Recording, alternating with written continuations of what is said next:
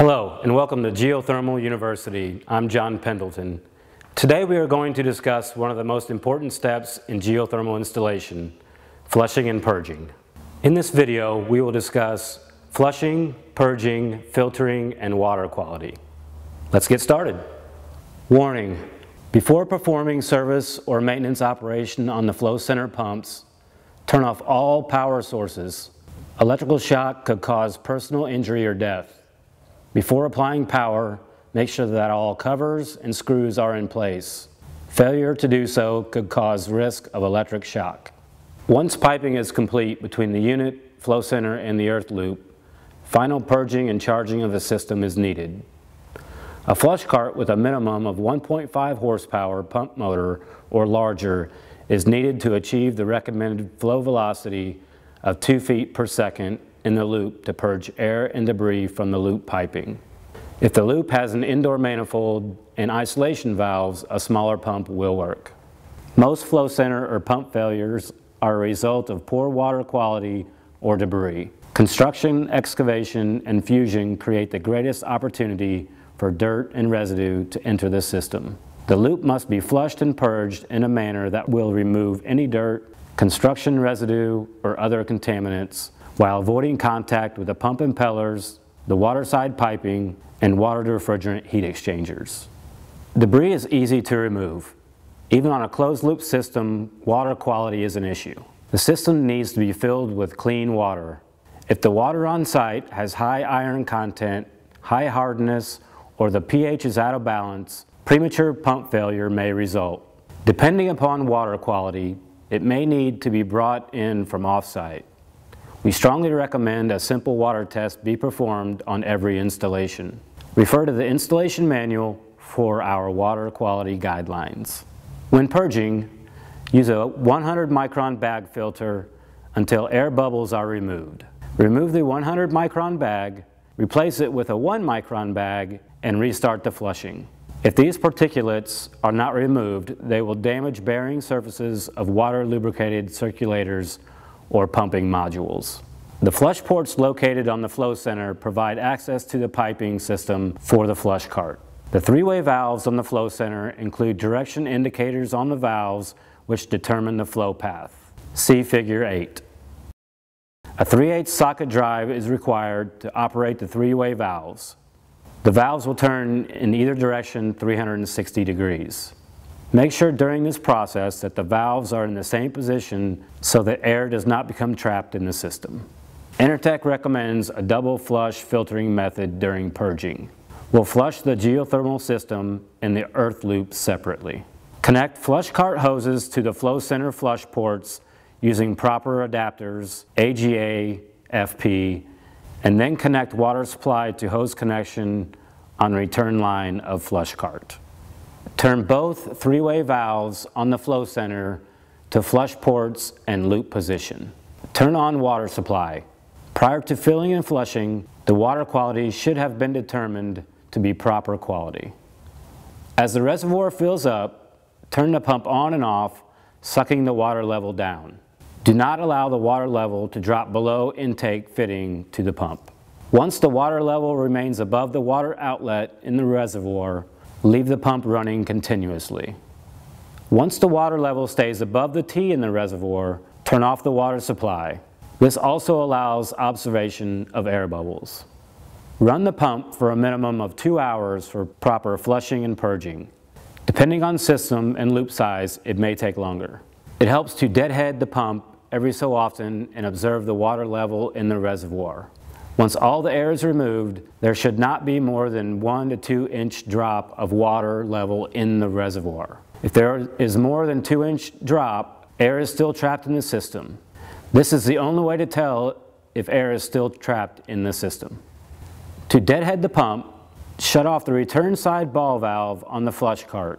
This will create a surge in pressure to the system piping, helping to get the air bubbles moving. Do not reverse flow during flushing. Next, we'll flush the geothermal unit. Turn off the pump on the flush cart and turn both three-way valves to the unit and the flush port positions. Turn the pump back on. It may be necessary to turn the water supply back on to keep the water level in the reservoir above the return T. This should only take 5 to 10 minutes to purge the unit. Once this is done, the entire system is now full of water and the flush cart pump may be turned off. If the antifreeze was not added when the loop was being filled, it will be necessary to follow the next few steps. Turn both three-way T's back to the original position for flushing the loop only. Close the return side ball valve on the flush cart. Connect hose to the return side discharge line and run it to a drain. Open the ball valve on discharge line on flush cart. Turn pump on until water level is sucked down just above the water outlet in the reservoir and turn pump off. Important, be sure not to suck air back into the system. Fill the reservoir back up with antifreeze. Repeat these steps until all the antifreeze is in the system and reservoir. Turn the discharge line ball valve off at the flush cart. Turn the return line ball valve back to the on position. It may be necessary to add some water into the reservoir to keep the water level above the return T so that the solution does not foam. The system must be run for 3 to 4 hours to mix the antifreeze and water in the reservoir. After adding the antifreeze, in addition to purging the air, the flush cart is used to completely mix the antifreeze. The valves should be open to the loop only when mixing the antifreeze. If the loop and geothermal water circuit are flushed and purged simultaneously, the antifreeze may short circuit through the geosystem and not completely mix. It may take several hours to completely mix water and antifreeze. Check the antifreeze level ever so often to ensure the proper amount was added to the system. Once all the air and debris has been removed and the antifreeze has been added, the system is ready for final pressurization. Turn one of the three-way valves so that it is open to all 3 ports, the unit, the loop, and the flush port. Turn the other valve so it is only open to the loop and flush port. Pressure is also applied to the hose kit in this arrangement. Turn the flush cart pump on and allow the system to start circulating. With the pump running, turn the return line ball valve to the off position on the flush cart, deadheading the pump. There should be a maximum of 1 to 2 inches of drop in the water level in the reservoir. This only takes about 3 to 5 seconds. Next, turn the supply line ball valve to the off position on the flush cart. This isolates the flow center from the flush cart. Now that the system is isolated from the reservoir, the pump can be turned off. Do not open the main flush cart ball valve yet. We use city or well pressure to stretch the pipe and get maximum pressurization. Connect the water supply back to the discharge line hose connection and open the ball valve. Turn on the water supply and leave it on for 20 to 30 minutes. This will stretch the pipe properly to ensure that the system will not have a flat loop during cooling operation. Once the loop is pressurized, the recommended pressure on initial startup is 50 to 70 psi. Turn the water supply off. Maximum pressure should never exceed 100 psi under any circumstances. Turn the three-way valves on the flow center back to the normal operation mode, which closes the flush port connections. Open the ball valves on the flush cart to relieve pressure on the hoses and disconnect the hoses from the flow center.